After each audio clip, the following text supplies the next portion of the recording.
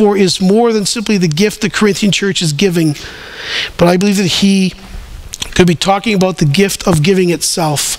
The fact that when we give, it causes God to be glorified, and people praise God, and people in turn give thanks to God for what we have done. It is a great gift that God has given us, one that is too great for words. Think about it. As you give without the desire for a return, you are sure to get a return. Not money, not lands, but blessings that go far beyond that.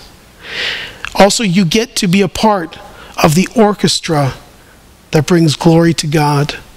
Think, when you give, you are part of the orchestra that raises up the name of Jesus, that brings honor and glory to God.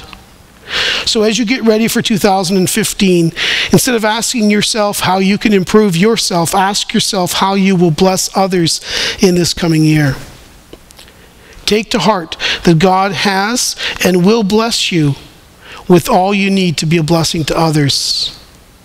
And then be purposeful about it. Be systematic about it. Be generous as God is generous to you. Let's pray.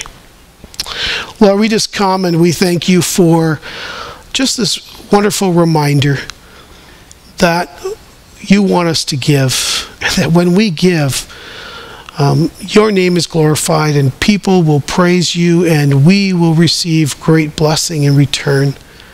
And we thank you for that.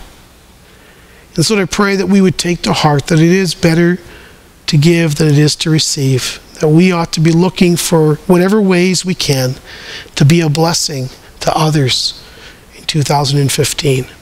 I pray in Jesus' name. Amen.